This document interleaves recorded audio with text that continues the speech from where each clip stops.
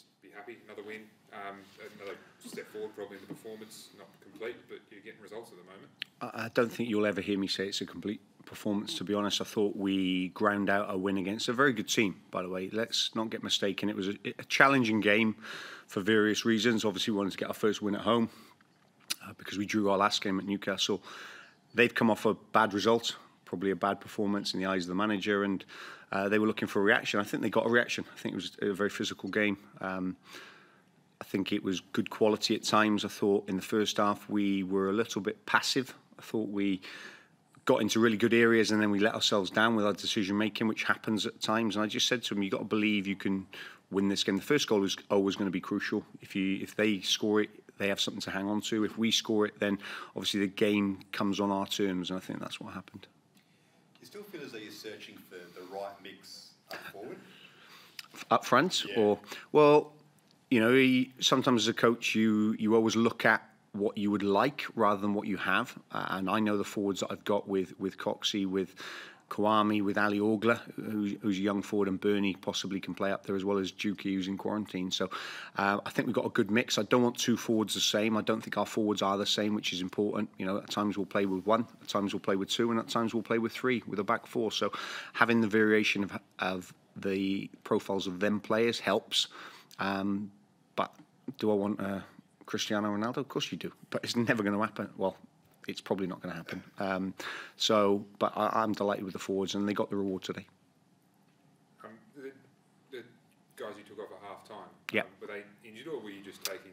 No, Brucey had a tight groin. And Brucey's very, if I can say, delicate. He understands his body very well. And as a coach, you've got to trust your players sometimes. And I didn't want to take any risks.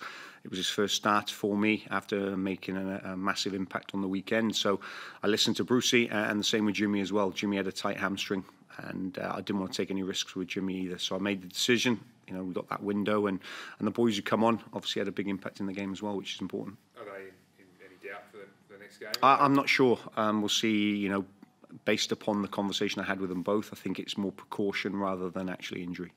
So, Carl, up to third now, you've got Mitch Duke and Jordan Much to add to a pretty healthy squad.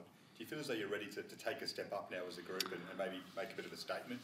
Well, yes, hopefully, but I think all teams are the same. I think teams are trying to find their way in the early part of the season and trying to find a rhythm and a groove. Some have done that already, and they're doing very well.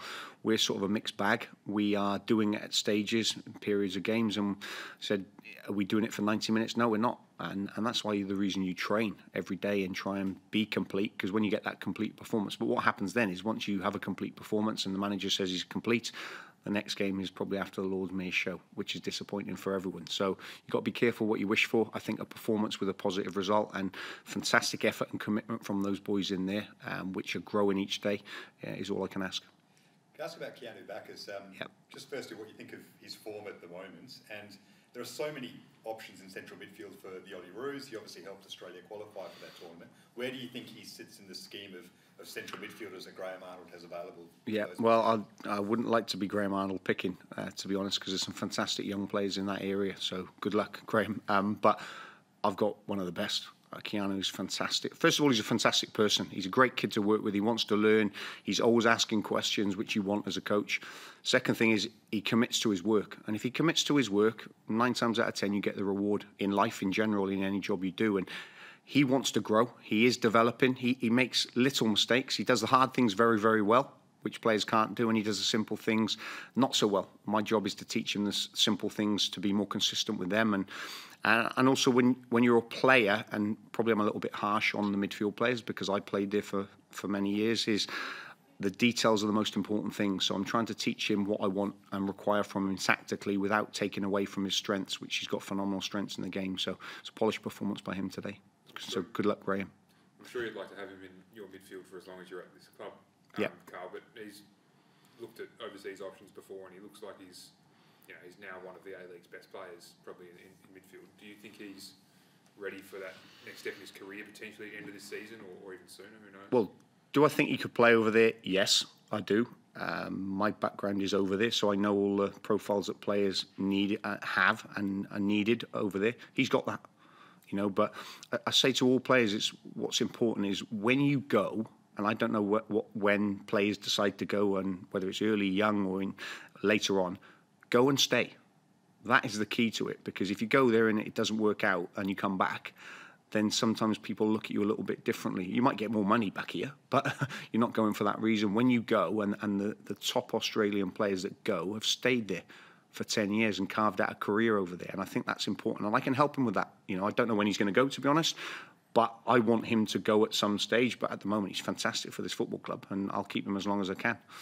And on to just the game tonight again. What were your thoughts on the penalty? You don't see too many actions like that. Well, I think it was a penalty, I have to say. My point to Ben, the fourth official, was, is it a yellow card?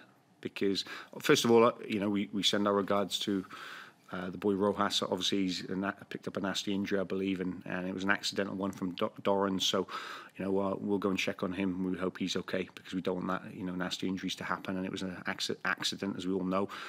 But he got a yellow card for it, and rightly so, because it's dangerous play. I think it's dangerous play again in the box as well. But I won't tell you what he said to me, so I'll maybe sit on the fence with that one. You can ask him of why it wasn't. Pete, just online. Yeah. Oh, another clean sheet. You must be happy with the defensive side of things with the team. I am, yeah, really, and I'm glad you asked that, because everyone talks about the forwards and the scoring goals, which we scored 2 tonight, but I think they forget about Margs and the back 3 or the back 5, which we play sometimes out of possession. So they deserve a lot of credit. You know, Ziggy was a new signing before the season. I think he's been phenomenal, his performances. Patrick's come into the team and played 2 consecutive games in 3 days. And the young kid Natter is growing and growing each game, and he's been a breath of fresh air. That's not including Dylan and Tass, who've been out and started the season for a number of games at the start of the year, as well as Kankar. So I'm really pleased with that. That is, the successful teams are built on foundations at the back, and I think we're slowly doing that. We can be better. I still don't like when we get done 1-2s around the box and you lose runners. That's a concentration thing. But the main foundations at the moment are being laid. Now it's the details within them that we need to improve on. But we need to keep going and hopefully not concede too many goals.